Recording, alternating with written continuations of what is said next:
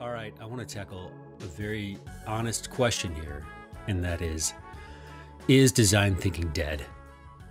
Hey, has design thinking finally run its course and we're on to something else?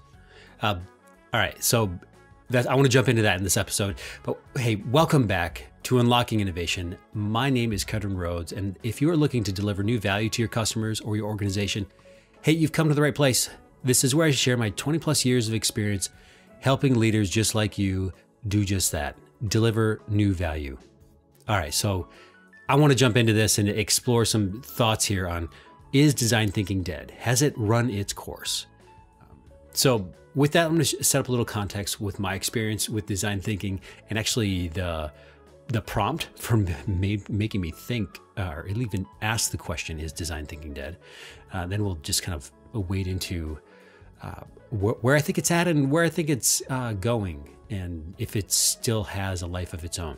So rewind the clock, a little over 10 years ago, I was first introduced to design thinking while working at a publishing company under the mentorship of a design leader who had spent well over 10 years at IDEO. Now, if you are familiar with design thinking, then you're likely familiar with the name IDEO.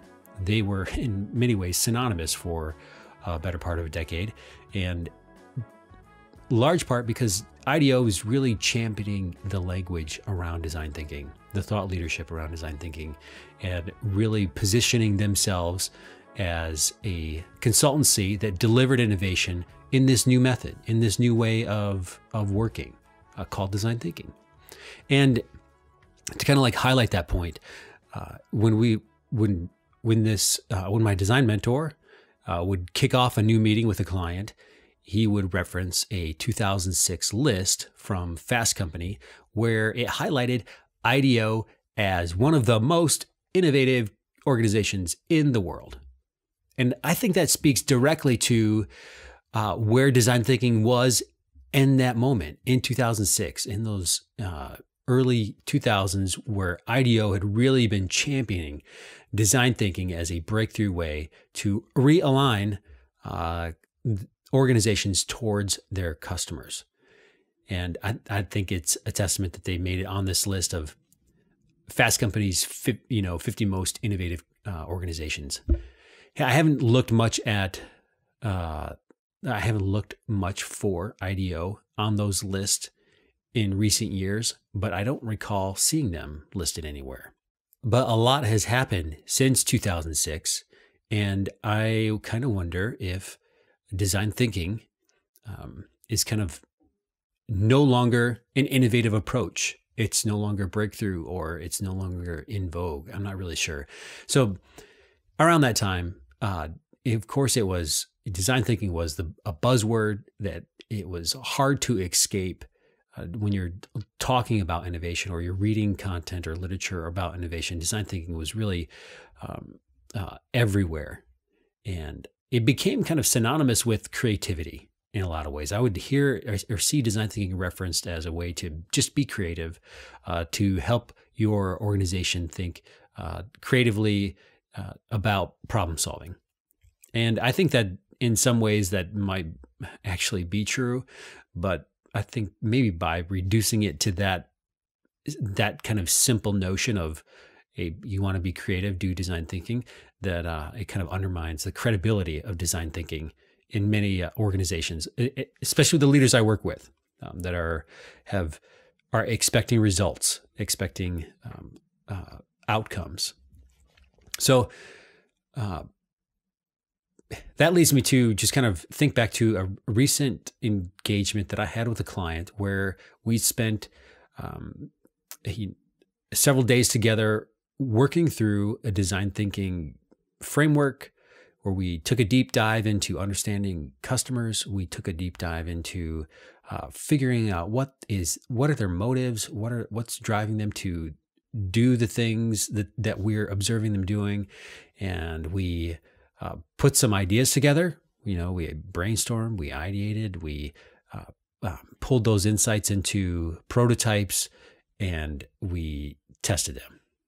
And at the end of this engagement, over the course of several days, not once did I mention the word design thinking. And that actually, in reflecting back on that, it's actually what led me to wonder, is design thinking dead? Does the language of design thinking matter anymore? And I think there's a couple things that are kind of informing that question. One, obviously, the work of design thinking is how I structure the engagement. The methods from Kumar's book, 101 Design Methods, drastically informed the way that I structured the engagement. And it, of course, positioned this client in a different way than they were used to thinking about their customer. But nowhere did I mention design thinking. It was just simply the methods and practices that kind of get rolled into design thinking. And we spent the time together talking about how to deliver new customer value. And we talked about how to gain deeper understanding of where customers truly are. Not talking about design thinking. Looking back, talking about design thinking would have just been a distraction.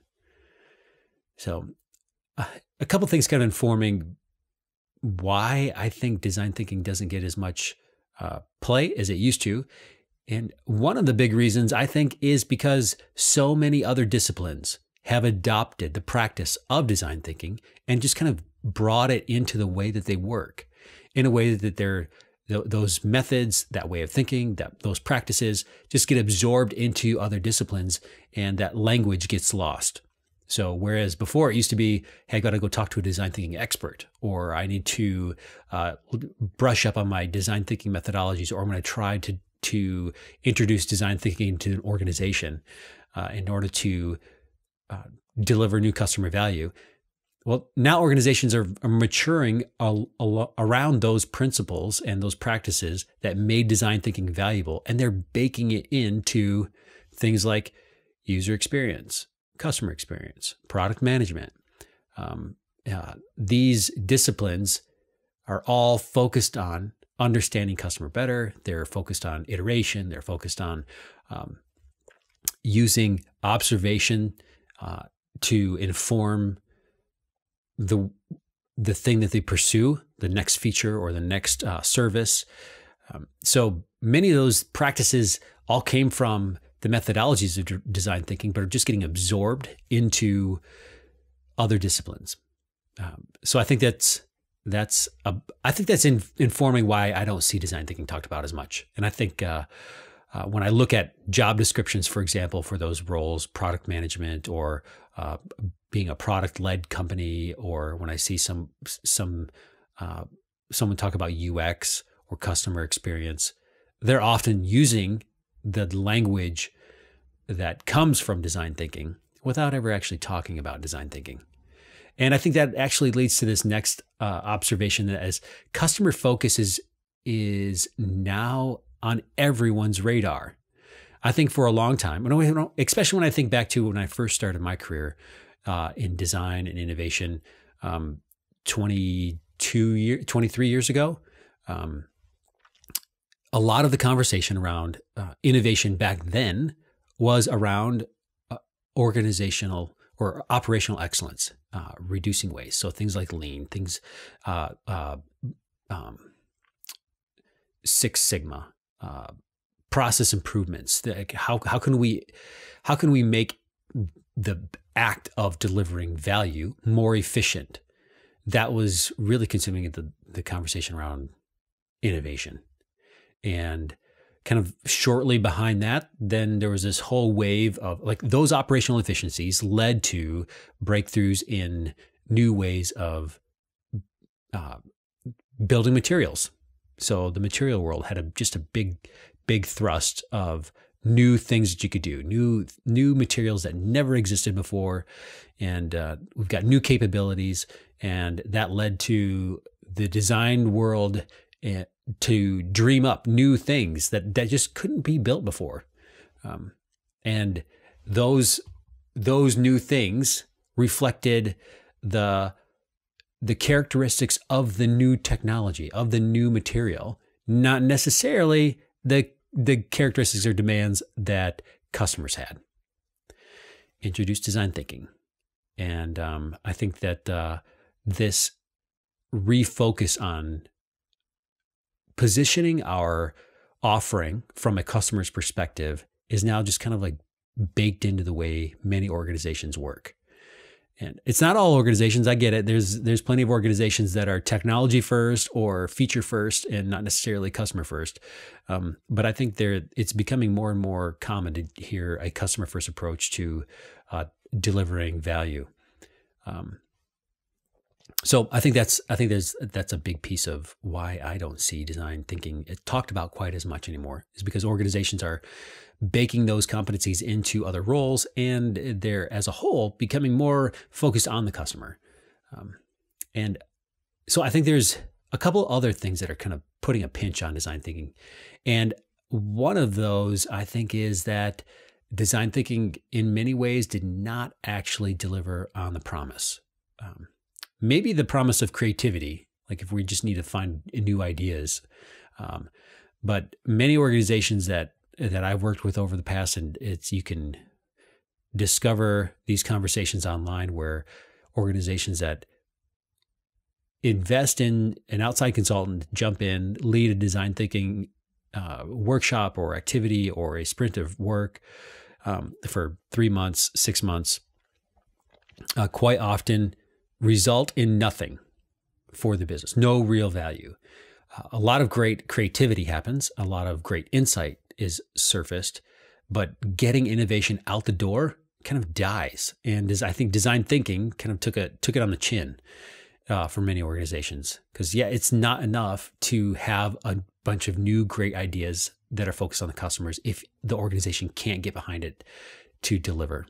So I think there's some tarnish on design thinking from that perspective. And then when I think about organizational innovation or organizations that are trying to do new things, design thinking is just one of many different levers that you can pull. Maybe sprint is a lever that an organization is focusing on, or lean, or agile. I think there's just a handful of other ways of delivering innovation that are just as relevant, or maybe even more relevant than design thinking. So I think that's also kind of put a pinch on why we don't see design thinking maybe as much as we did, or maybe as much as I did, I guess, 10, 15 years ago. So is design thinking dead? I think yes. I don't talk about design thinking much anymore when I'm in the work with a client. Now, I think design thinking actually has some selling points. There might be some kind of brand equity that might be useful for individuals to reference in order to bring those ideas to the surface. So it might be useful for individual to say, hey, I want to bring a design thinking expert in, or I want to ratchet up my skills in design thinking, as a way to kind of like leverage that brand equity around design thinking to help the organization forward. But for myself, when I jump into the weeds with a client, we're not talking about design thinking anymore. We're talking about how to structure the engagement so that the outcome is innovation. The outcome is new value that is shared between the customer and the organization. So I think everything about design thinking is still important. The practice, the mindset, the methodology, that approach, I think, is absolutely important. But everything that is important isn't design thinking. And I think we're starting to realize that in the innovation space. And I'll say that again. Everything about design thinking is important, but everything important isn't design thinking. So the next time you are faced with delivering new innovation, delivering new customer value in your organization, and you reach for design thinking, take a step back and realize that, you might need the practices or the thinking that design thinking has to offer, but you're also going to need more than that in order to actually get new innovation out the door. All right, so hey, that's all I had for that. I hope this is helpful. Hopefully it's got you thinking about design thinking and the language and how we use design methods to drive innovation.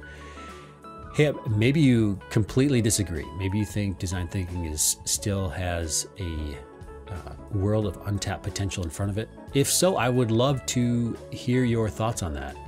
You shoot me an email at, you can reach me at kedron@kedronrhodes.com. And I would love to hear your thoughts on that, or ping me on LinkedIn, have a conversation there as well.